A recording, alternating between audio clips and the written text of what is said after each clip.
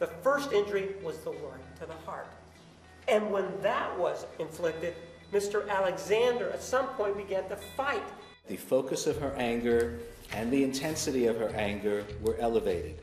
He had a grouping of wounds back here, behind his neck, on his shoulders. He had some on his head. He had some on his ears. He had some here, too. And by here, I mean his front torso area. Did you find anything in her writings where she admitted that she had this inappropriate, intense anger? Yes, she identified it in an email to Mr. Alexander. I found out, much to my regret, that my anger is very destructive. I've never beaten up anybody over it, but I've kicked holes in the walls, kicked down doors, smashed windows, broken things. It hurts people, and it hurts me. Jodi was a very irresponsible, caring, loving person. I've had worse issues with other people. They're all still alive.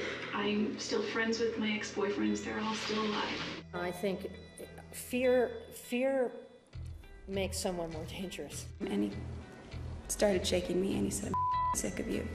And he was screaming it real loud and some of his spit got in my face. And he body slammed me on the floor at the foot of his bed.